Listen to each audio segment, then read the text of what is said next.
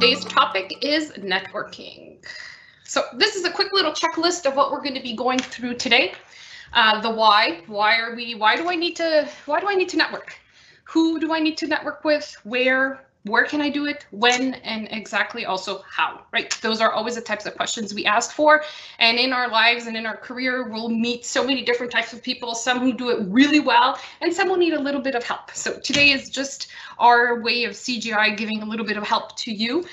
So hopefully you'll be able to benefit from this. And if you have any questions, like I said, don't hesitate. At the end, I'll be here for that. So let's start why. Why is networking the way to go?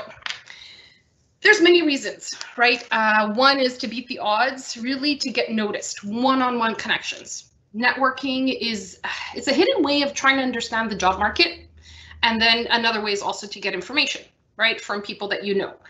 Throughout my whole career, since I started in, even before recruiting, when I was in university, I joined different associations to create connections. I remember from high school to college, I went to a college that not many of my friends had gone to, so I connected with associations that I was interested in. I did the same thing once I went to university.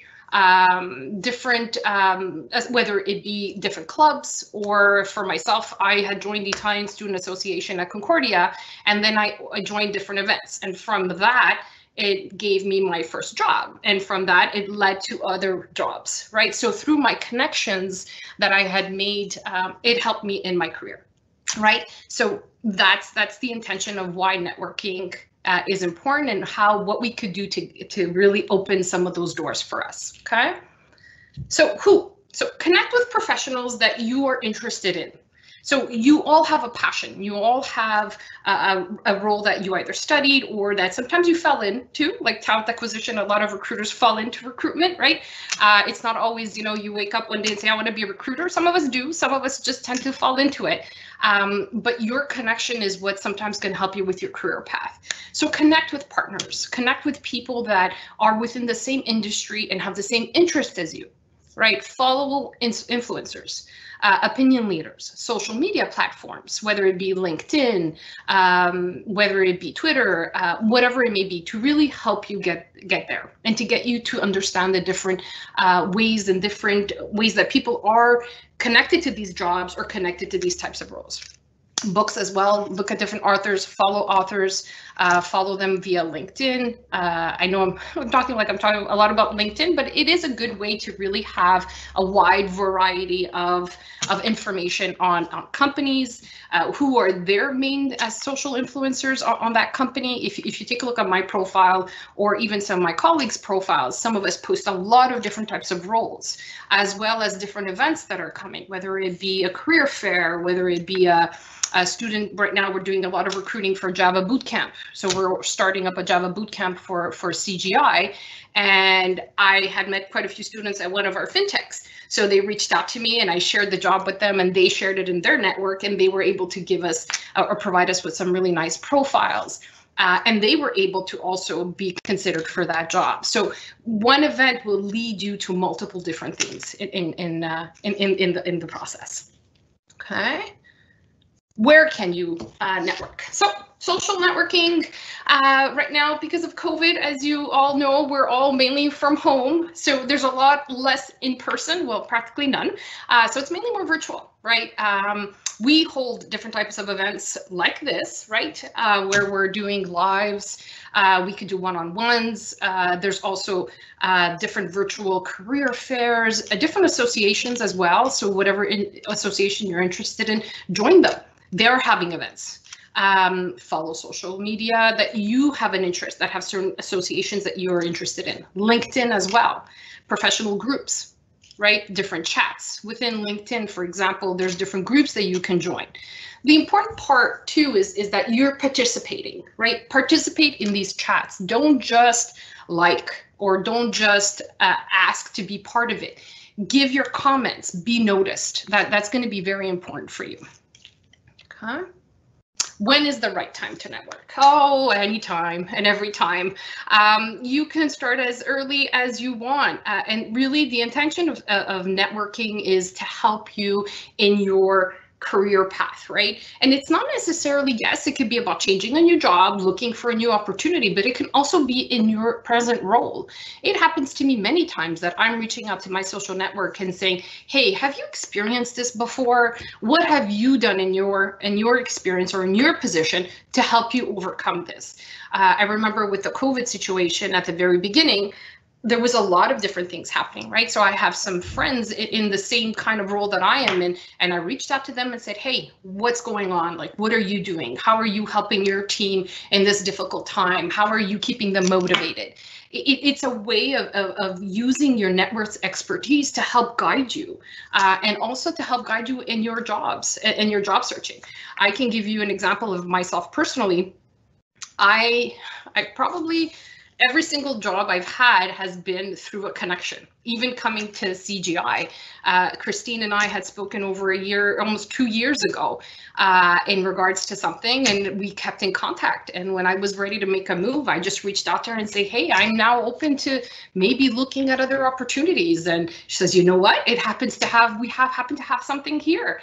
So now it's a year I'm here at CGI. So it was something that, you know, it happened. I wanted her part of my network. We discussed it, we chatted, and then a year later, it ended up working out. So think of it, anytime, start networking, and you need to network before you need it, right? Because when you're networking only when you need it, you're not open to different types of opportunities. So open yourself up to other options, meet different people online, but make it targeted, right? Don't just connect with 1,000 different people and not have any form of connection. You need to have a reason for that connection. Okay. How does one become a great networker? Well, that's part of what I just said previously, really connecting with the right people, connecting for the right reason. I'll give you another example. I have people that reach out to me sometimes, and the first thing they say is like, could we connect? Oh, I have this. Are you interested?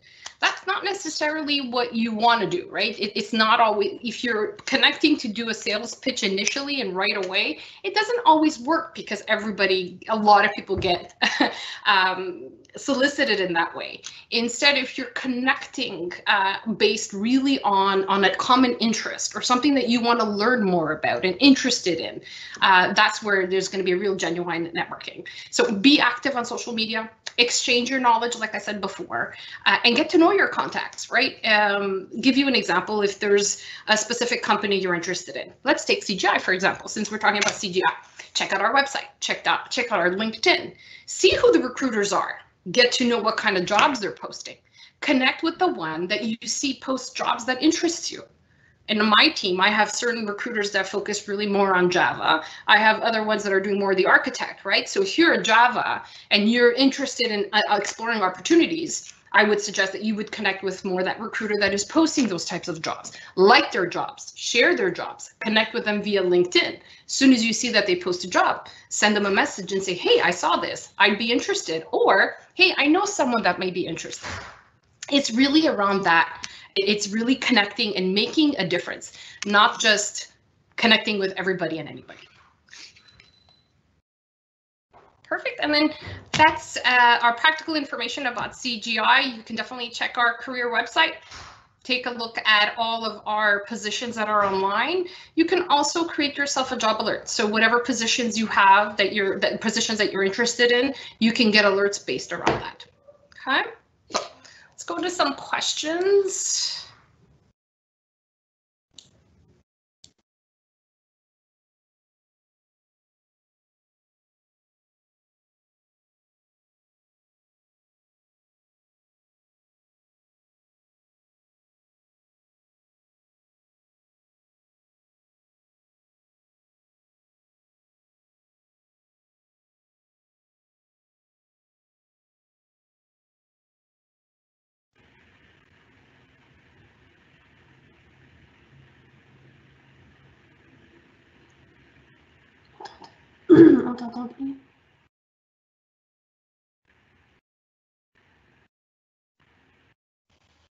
Sonia, t'es sur mute.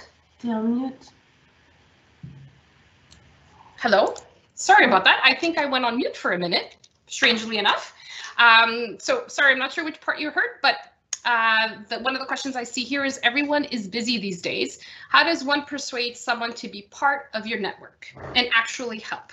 So like I was saying before, if you're interested in Java role, right? You would definitely try to network with someone who has Java type profile positions that they're posting. Follow them, share in their network, try to connect with them. And that's how it would help you. You need to really target your connection. I'll give you an example of myself, like I said before. I'm not necessarily going to be connecting or networking with someone that is doing, let's say for myself, my own career, right? I'm not going to be necessarily wanting to connect with an engineer of pharmaceutical, whatever, because that's not my interest. My interest was really more HR, talent acquisition. So my network is based around there, right? So different leaders within the company, within the industry, different types of professionals within that industry. And then I also have different targeted companies that I was interested in or I'm interested in to persuading to go work with them, right? So CGI was one of them. So you take a look at their company, you get to understand who are their influencers, who they are, what they're about, what does the team look like? And then you try to connect, try to attain, participate in some of their events, and then definitely applying on jobs that fit your profile. One of the biggest things that we hear is, you know, I try to connect, I don't get the feedback. Today's day and age, there's a lot of positions with a lot of particular expectations, right? Our hiring leaders are looking for a specific profile. So they're looking for talent acquisition to provide them with that profile, at least the majority of it, 80%, 85% fit. So the team is really focusing around there. So you need to yourself assess the job description and see if that's where you want to be and if that you fit that profile. Okay, and hopefully I answered your question. I have been networking and trying to connect professionals, but no luck in job search yet. Not sure where I'm lacking.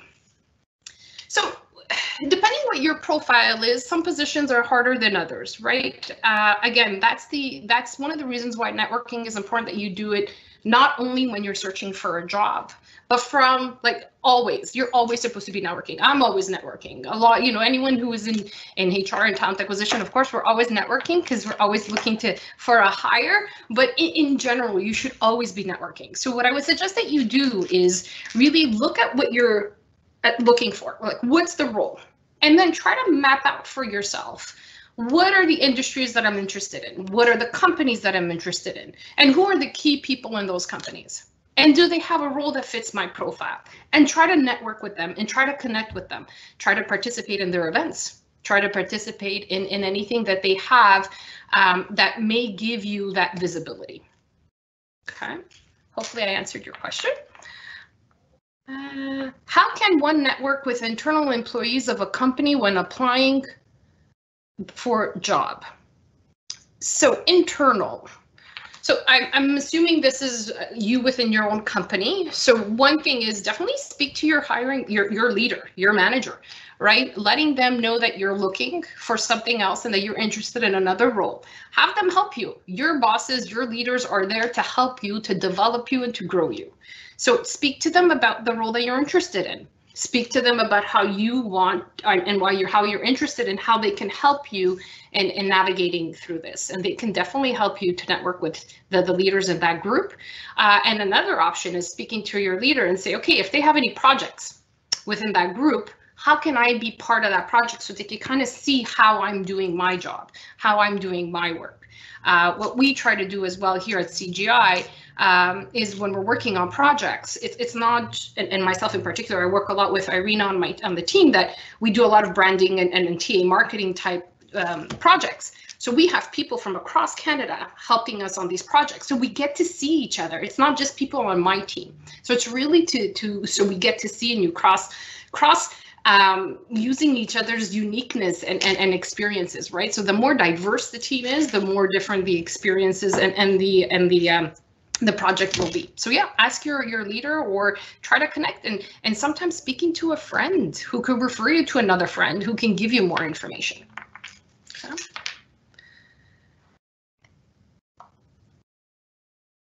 How is networking working right now during COVID, especially with lockdown?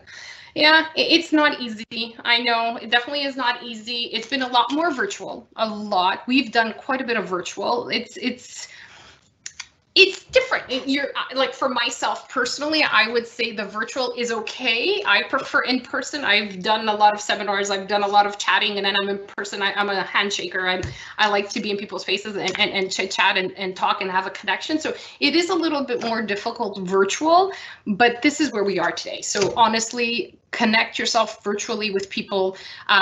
Today, honestly, everybody has some form of tool that they're using to connect, whether it be Teams, whether it be WebExes, whether it be whatever tool that works for you, and do maybe a virtual coffee. Like if there's someone that you want to network with, or that you've spoken to and has reached out to you and you're interested, just say, hey, are you free for a 15-minute virtual coffee?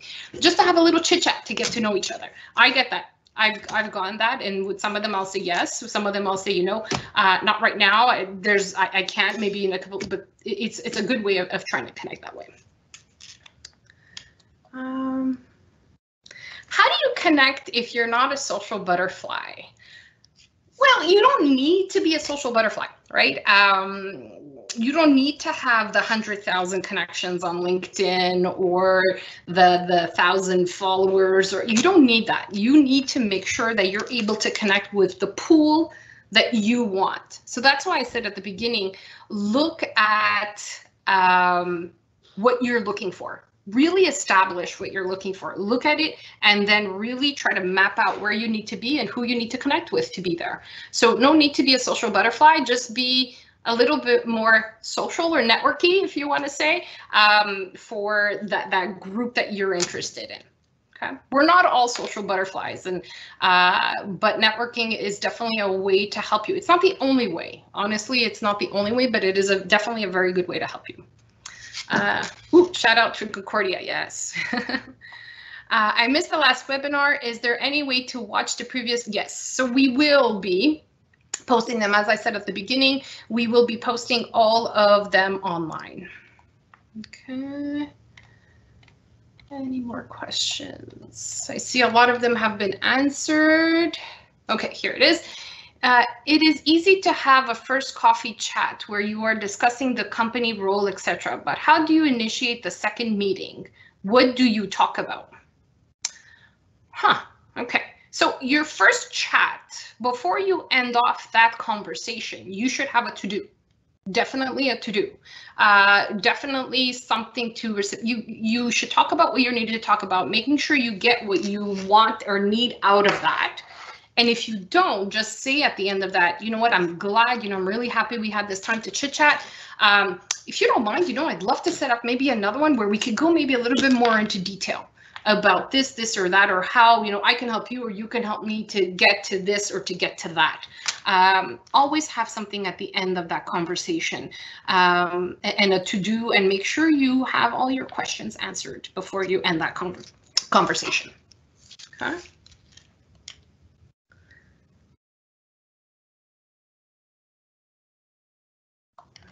Okay.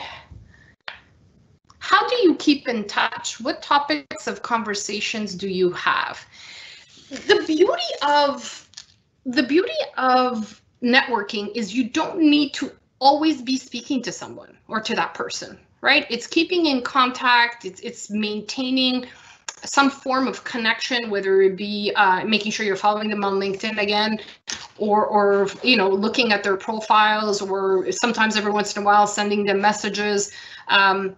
I'll give you a perfect example. In early my career, I was working in an agency, and I was managing temporary and permanent placements. And I met a lot of people, and I've placed a lot of people, and a lot of those individuals are connected with me via LinkedIn. So we're always connected. And my daughter and I were shopping one day, and this one person comes up to me and says, "Oh my God, you placed me at so-and-so whatever company."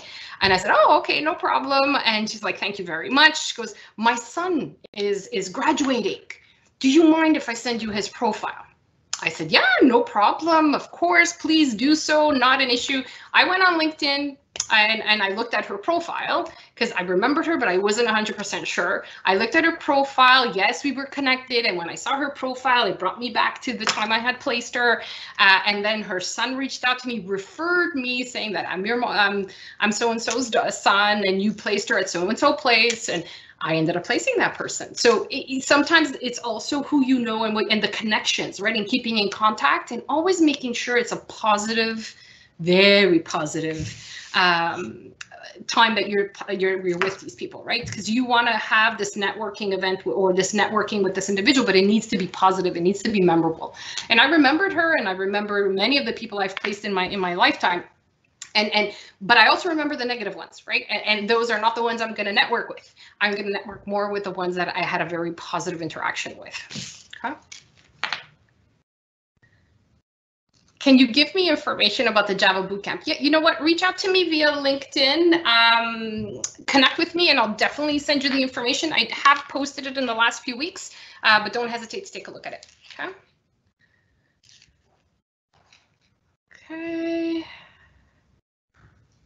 Okay. I've been out of work for over a year due to COVID. How do I go about networking without making it seem like I'm desperate for a job? That's one of the reasons I said before, don't wait for looking for a job, right? To network. So now that you are in that situation, what I would suggest that you do is there's two things. Yes, networking, trying to get yourself connected to different companies that you're interested in. Like I said, map out what you're looking for. Try to find who are the people that are really are recruiting for those types of roles and try to connect with them. Provide them with your CV, provide them with information. And ideally, see if you have a connection that is similar to them or that you have a connection with them in between that could refer you to that person or could give you a reference. That sometimes definitely does help. And the other piece too is networking. Yes, it helps in the job search. It helps you in finding your roles, but it's not the only way, right? Apply for a job. Follow up. If you've met for an interview, follow up with your recruiter. Make sure that they give you the feedback. Again, apply for jobs that fit your profile, right? If you're applying on 20, 30, 40 jobs, you could be burning yourself, right, with the recruiters because they do speak within themselves, within the groups, right? If you're applying on a Java, you're applying on an architect, and you're applying on a sysadmin, and you're applying on an analyst, they don't jive, and you don't have the experience for all of them. That's the not to do networking, right? It's really network with the ones that fit your profile and that fit what you're looking for. Okay. I get view of my post, but not enough interaction. Any suggestion on how I could work on it? Well, make your views relevant, right? Make sure that you're targeting your audience with what, like your message needs to hit home, right? Example, if I am talking about my Java Bootcamp, for example, and it's supposed to be university students. So my target is going to be university students. I will talk to, it will be in the language that is for them, right? I'm not going to talk about long-lasting opportunity. I'm not going to talk about retirement because I'm talking about you, university grads, right? So we're going to talk about come here and start your career. Come here and see what we can provide for you. So it's really using the proper language for the proper group that you're looking for. And then a lot with LinkedIn and other sites is hashtag the different associations. So you're getting more visibility. Right. And sometimes it's just getting that one or two people that have a big network to share your job or to share, not your job, but to share your posting. And that'll give it the visibility that it needs. OK. And then the other thing, too, is, you know what, whether you're in Montreal or you're anywhere else, if you're in Quebec, make it bilingual, right? So you target both languages. If you're in Ontario, it's just English, then that's fine as well. But try targeting, and you know what? Get your colleagues to help you share your jobs, like and share your postings. I know I do. Irina and I have worked with our teams across Canada to help them post our career lab and to share our career lab. Some of them are really, really amazing at it, and some of them will share it once. But it's okay. Whatever posting we can get, it hit one extra person, right? Let's see what other questions.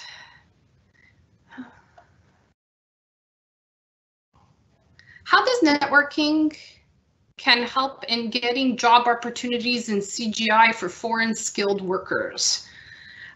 We actually do a lot of international recruitment and a lot of international hiring. Networking can give you exposure to what we have here. So by looking at and joining our different events that we have. But one of the things I would definitely say to you, I'm not sure if you're here or you're international, but one of the things that we do when we're hiring or when we are about to hire, we help them also with networking here to make sure that they understand what, where they're coming and what to expect when they're here. So we'll usually buddy them up with someone so they can understand what that environment and what that area looks like. So for example, if it's in Drummondville, which is a place here in Quebec, connecting them there and saying, okay, these are some of the schools, these are some of the, just to give them a little bit of support, but definitely networking, whether you're local or international, to understand how things work here and to understand how to get noticed too, right? Definitely. And the thing is with IT type roles, it's a universal language, whether you're Java Montreal, Java Ontario, or Java France, you know what the skills are and you know what the work needs and it entails. So it definitely is something that is useful wherever you're from. Okay.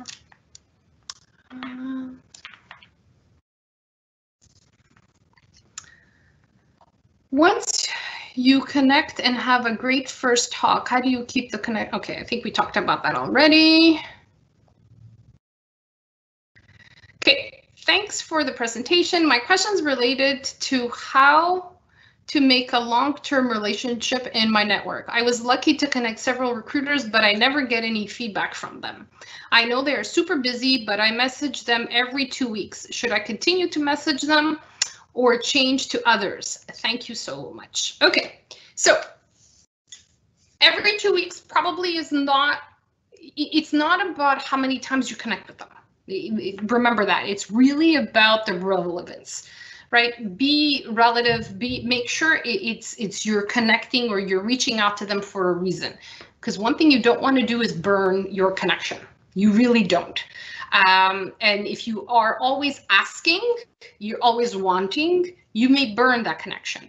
So remember to always maintain a respect between yourself and whoever you're social networking with.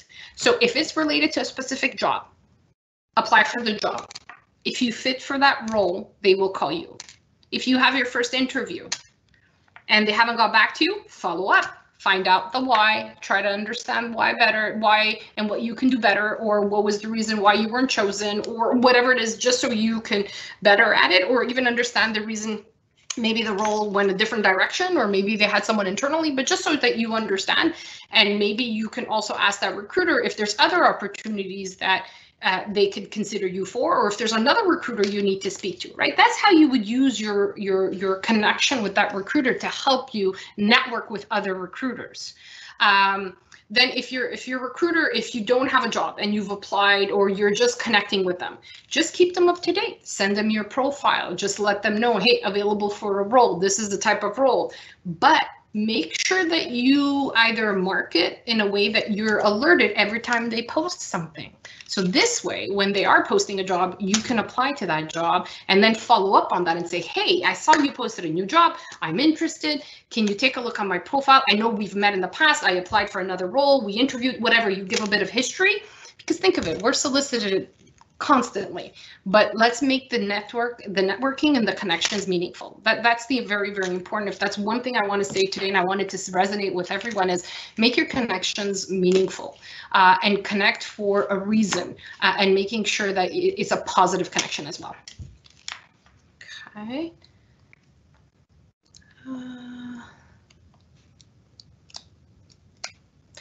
Hi there, I would like to ask, what would be a good first question to ask when you start networking? I would like to be more initiative to start conversation to companies I like, but I don't know what would be a good opener. I think the one thing you can do first is join an event. Join if they're having an event, if they're having something, just to understand a little bit more about them. And then it all depends, again, what is the point of you wanting to connect with them? Is it for a job? Is it to understand a little bit more about their expertise, and base your questions or base your connection with them around there? It's really important that there's a reason why you're doing that. Okay.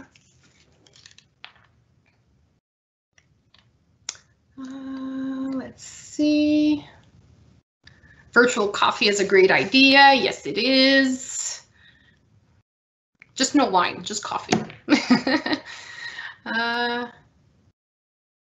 Is the years of experience for relevant than education? So when you network, which should you highlight? What does CGI focus on, experience or education? You need to put both, guys and girls. You really, really need to put both. Put your education, make sure it's clear what you've accomplished school-wise, education-wise. It's not everything, but it needs to be there, right? And then your experience. But also your CVs, make it relevant to what you're looking for. Just don't state a whole bunch of words. Show what you've accomplished. Show them on your CV. I've done this, I've accomplished this, I've obtained this. Working on this project, I developed this. Like really using keywords to help you explain what you've accomplished and what you're able to do. It's your sales pitch. Right, and when you're networking, use that sales pitch from your CV to accompany it, right? So it's really, really important that you put a combination of both. Okay. And again, when we're talking about experience, and this is probably one of the career labs that we will be doing as well, is how to, have a proper CV, because we are getting a lot of questions on that. Really make sure that it's whatever you're putting on your CV is a reality, right? Making sure that you have the details. So even when you're networking, make sure that when you're networking with someone that you're not saying something that you're not really comfortable with. So if you want to be seen as an expert in something, I'll give you the example of myself, right? I'm talent acquisition through and through. I love talent acquisition. I love recruiting. Talk to me about processes, talking to me about how to network. I can do that, how to work with LinkedIn. But if you're going to ask me how to do my taxes at the end of the year and want me to give you, that's not me. And I'm not going to pretend to be that. Not because my mother or my brother is an accountant that I can pretend to be one, right? I will stay with my little expertise and I will give my 2 cents, if I want to say, when it's relative to me. So what's one thing I would definitely suggest that you guys do the same. Okay, we are 4:36. I'll answer probably one more question and then we'll call it a wrap. So CGI is in Montreal. I am in Toronto. Well, CGI is all over the world. I am here in Montreal, but we have offices really across Canada and across the world. So definitely take a look on our website and you can take a look at all the different locations, as well as all of our jobs that we have available in the different locations. I think when I checked this morning, we had over 1,000 jobs. So definitely there should be an opportunity somewhere for you guys. Okay. Perfect. So thank you very much. I'm sorry I wasn't able to answer all the questions. I think there's at least 50 more. So we'll try. We're probably going to be creating a little question and answer after this. All the sessions are done to help answer some of these other questions, but please do not hesitate to connect with me via LinkedIn. You can network with me. And if there's anything I can help you guys and assist, please don't hesitate. And if you have any other questions, don't hesitate. Okay. Thank you very much, everybody.